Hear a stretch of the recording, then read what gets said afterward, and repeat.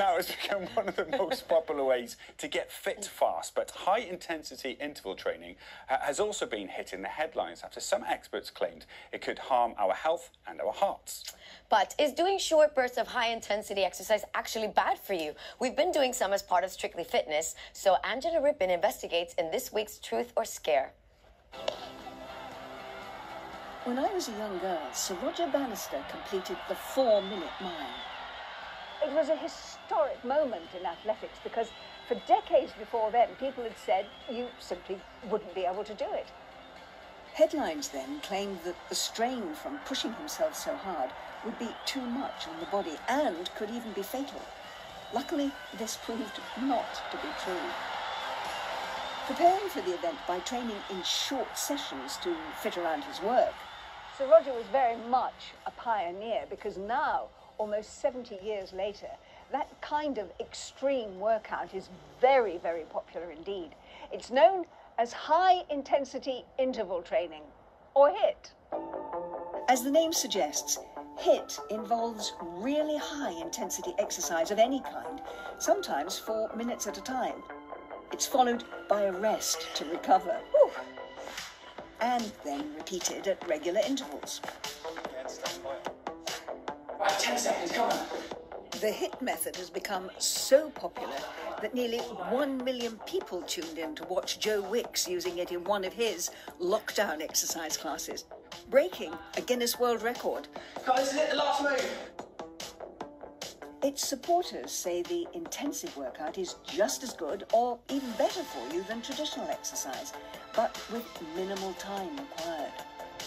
But just like in Roger Bannister's day, there are also claims that these short, sharp bursts of activity could be bad for your health. Well, to help us sort out fitness fact from fitness fiction, I'm meeting Dr. Ian Lahart. He's senior lecturer in exercise physiology at Wolverhampton University. So tell me, what would HIIT do to your body? What difference would it make compared, say, to doing an hour running on a bicycle or in a Pilates studio? Well, it allows you to do more work in a shorter period of time. It increases your heart rate above what it would during moderate intensity exercise. You have to use more oxygen, and you should be burning more calories during a shorter period of time. And presumably it's something that's ideal for people who don't particularly want either the expense or the time spent in a gym. Yeah, it's really adaptable. It's not the type of exercise that's important, it's the intensity is key. To see if HIIT really is as effective as it sounds, we're putting it to the test with the help of 2 volunteers. Fitness fanatics Karen Higgins. I do 1, maybe sometimes 2 HIIT a week. And Matthew Flower. I would be really interested to know if there were either any negative impact of HIIT classes, but equally if there are any other benefits. We wanted to see if you can burn 200 calories quicker doing a HIIT workout compared to a moderate intensity workout. For their first test, Karen and Matthew cycled at a medium intensity, around 70% of their maximum heart rate. Your heart rate sits at 120. When the 200 calories marker was reached, they stopped and recorded their times. The next day, And go, go!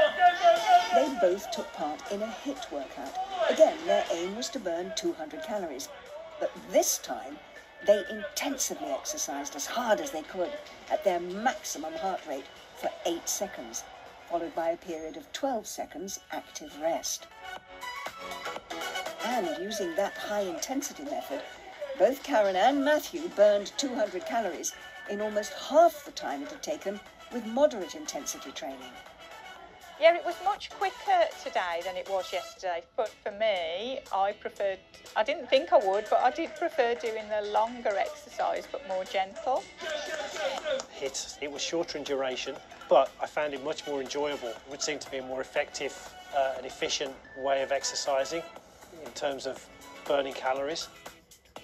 They may have had different preferences, but our 2 guinea pigs found that a short HIIT workout is effective for keeping fit and saving time.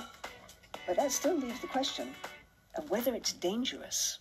I think really to sum up those headlines, Ian, quite a lot of them are suggesting that actually they could be quite dangerous to your heart. True or scare? I think mostly scare. I think the vast amount of evidence suggests that HIIT is good for your heart.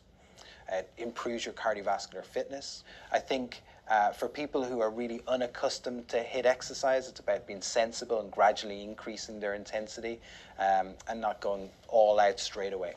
If somebody has an underlying condition, then it's important to remember that that underlying condition doesn't go away as soon as you put your trainers on.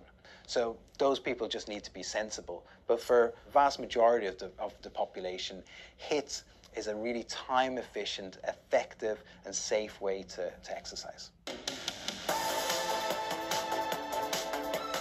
High-intensity workouts are certainly a great way of introducing exercise into your life, especially if you're very tight on time.